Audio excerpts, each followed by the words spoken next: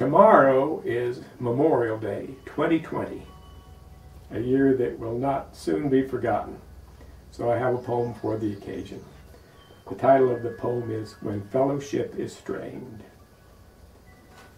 When there's little we agree on, and our fellowship is strained, when the nightly news makes tatters of the few bonds that remained, when we just can't seem to get along, although Lord knows we've tried, then remember those who sacrificed.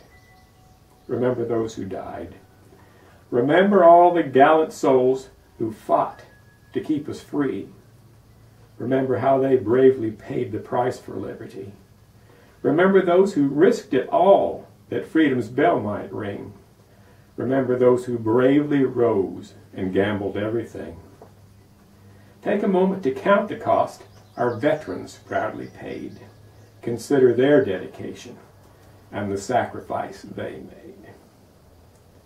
Then if you think it noble to slander all they've built, then trample on our gallant flag without a shred of guilt. But if you honor sacrifice and those who choose to serve, if you're prepared to join our ranks and show a little nerve, forget your petty grievances and do not be deceived. Our greatest strength is unity. Together, there's no goal we can't achieve.